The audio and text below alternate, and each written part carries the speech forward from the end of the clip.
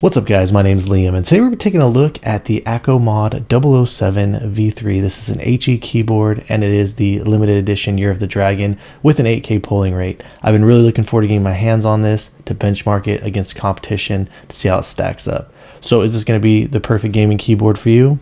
Let's check it out.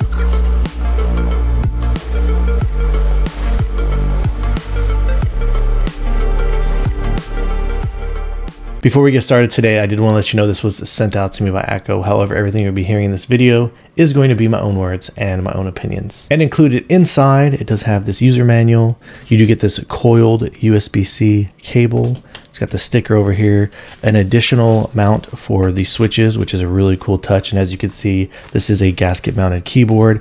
It does also come with some additional keycaps right here. And I'll go over these in just a second. I'll pull them back out when I do put the keyboard on here, but I didn't have space. So you can look at the different color options that this does give you. It also does have a keycap puller, a key puller, and it does come with an Allen wrench with some additional screws in here to assist you in opening it up. Here's a look of the board itself. I'll go ahead and push these additional keycaps in here. As you can see, you do get a darker looking space bar, and I am very impressed with the amount of effort and attention to detail that they actually did put into this. When it comes to the layout of the keyboard, as you can see, I really do like this layout a lot. As I'd mentioned in previous videos, I really do appreciate how they did add the control key over here, but this is a completely all aluminum keyboard. It feels very heavy and solid, so very sturdy, heavy duty. They do have the port for the USB-C up here at the top left hand side where I feel like it should be. It does have this brass plate right here. I do kind of feel like this is a heavier weight, but again, all aluminum on the bottom. It does have this 4 corner feet design, seemed to work really great for me. And then they do have 6 screws down here in the bottom to open up in case you wanted to get inside of this. The height over here in the front is sitting at around 21 millimeters. So for me personally, I've been really enjoying the overall layout of this. I don't feel like it's too high in the front. I don't feel like there's anything that stood out to me that I wish was different. I do like how they put the cable up here in the top left corner. The keycaps that are used on this, not only do they look great, they do feel pretty good as well. They do have a smoother feeling over here at the top, and this is what the bottom of them looks like. And opening this up, starting out with the top part of the tray, as you can see, not only does this look great, it is a completely solid piece of aluminum. There's like no bend or give to it. The knob that's up here in the top right hand corner, it is completely smooth all around the edges. Underneath the plate that does hold these switches in place, you do have a pretty thick piece of foam right here that is separating it from the circuit board itself. And then when you look at this over on the back, it has a very thin piece of foam on the back of the circuit board. Up here in the corners, they are using these rubberized style feet. And as you can see, there's some hot glue here. These did fall off. It does kind of have these rubberized stabilizers that sit on the back. And here's the bottom part of the tray. It does have this cable that actually connects the circuit board. You do have this very thin piece of foam sitting down here.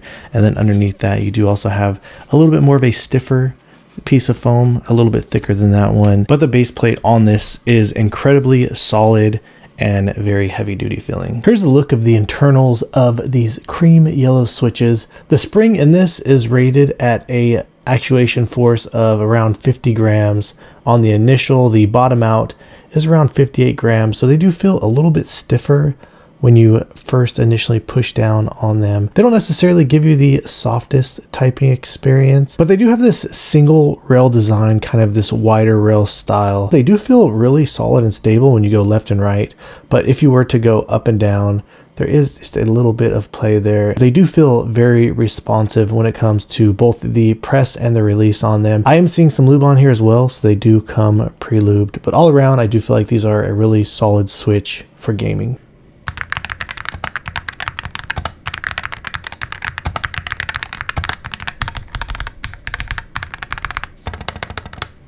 Taking a look at the AKKO software, there's actually a ton of features in here. Starting out at the very top, this main tab, you do have a remap function if you wanted to come in here and select each individual key and assign it to any type of a multimedia function, mouse function, or just change the general keys to whatever you would like.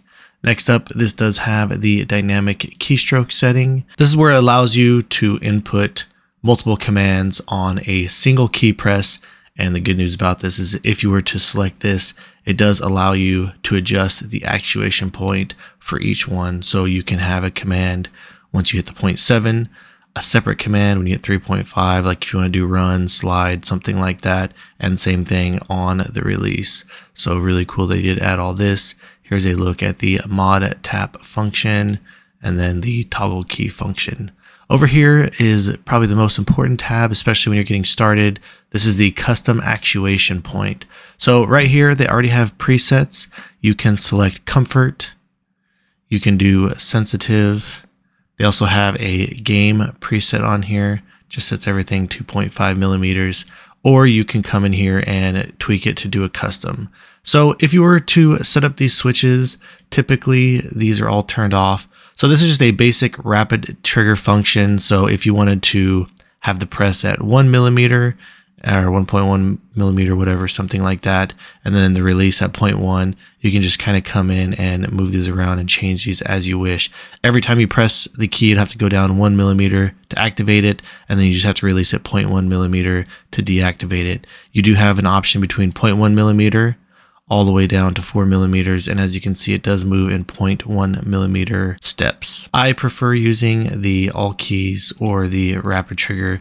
This will disable the up control, but what this will do is it'll give you an initial press. So say if you wanted your very first press to be set to something like 0.1 millimeter, 0.5 millimeter, you can do so. And then after you press the 0.5 millimeter is when these keys will take over. So if you were to come down 0.5 millimeter and you have the release set to 0.1 millimeters, then once you come up 0.1 millimeter, it will reset the trigger. And then the 0.1 millimeter again, if you were to repress it down. So if you wanted to feather the keystroke and get as much sensitivity as possible, then this is where you have full access to be able to do so. I did find myself personally, when I was using this, I typically like to play at 0.1, but this board for me was just a little bit too sensitive. So you can kind of play around with these yourself, but I was kind of sticking around at 0.3, 0.2 millimeters. When I was playing with 0.1 millimeter on the release, there were times where I was running around and all of a sudden just randomly, if the key barely moves at all, if it barely like shakes or you slightly move your hand, even though you're still completely pressing down the key for me, it was actually, my character would stop running. But once I did everything configured to my liking, this thing really ran great and I didn't run across any issues with it in game. They also do have this roar setting right here. I was playing around with it on the testing. I do feel like this is kind of glitchy, so I wasn't able to get some real genuine test results from it. There's some dead spots in it, and even when I was doing my solenoid test, which we'll go to here shortly, it was kind of just glitching out, and half the time the trigger would work, half the time it wouldn't work. I didn't necessarily notice this so much as I was using it, but I am waiting for an update before I'd be able to properly test this out. But this is supposed to give you the fastest response time for an individual key as possible. As you can see here, it has a maximum of 4. So potentially if you wanted to select WASD and have them be your most sensitive inputs, then this would be worth taking a look at and messing around with. Here's a function setting tab for the function key, allows you to come and adjust that. Then you have a macro setting. The light options, you do have these presets that you can select right here. And if you were to use some type of an always on, you can just come over here and select what type of color you want. So pretty straightforward stuff. It also does have this custom tab right here where you can come in and individually select each key if you wanted to make them each a custom color. And then there's my work. If you wanted to save any of your custom presets, you can just simply come back and check that out. They also have this share tab here. So if you wanted to set up any of your light settings or anything like that, you can come and you can share this with other users out there, and people can come in and download your preset. Or as you can see, you can go in and you can download other people's presets that they've already set up.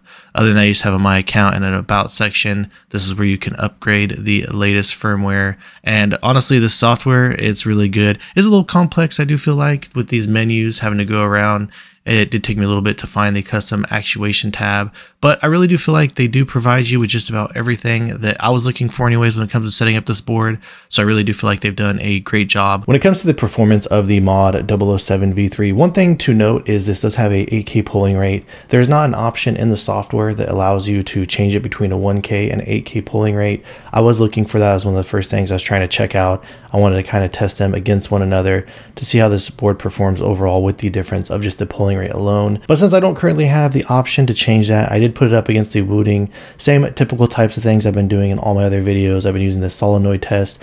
Every time before I perform this test, I like to put out a disclaimer. This is not the most accurate way to test latency. There's a bunch of different varying factors that can alter the results of the test, end-to-end system latency. And in the case of this keyboard versus the Wooting, I do have the Lecker 60s in there. They do have an initial actuation force of around 40 grams with the bottom out of around 60. These are a little bit heavier and they do feel a little bit more stiffer as you're using them. So do keep that in mind, but just playing around with this to try to see any type of real world results. I was really curious to see if this 8K polling rate was going to make much of a difference and if I did notice it at all beating the Wooting on the majority of the time. But with the actual results that I was running these tests on, I ran this test up to 10 times and I kind of felt like the results were pretty obvious at that point, so I didn't feel there's a need for me to keep pushing forward. The Wooting did actually win 90% of the time on the key press, but I didn't feel like it was really worlds of difference. There were some times where I was kind of jumping out ahead a few extra milliseconds, and on the release these kind of went back and forth and they did trade blows. The AKKO won 3 times, the Wooting won 4 times,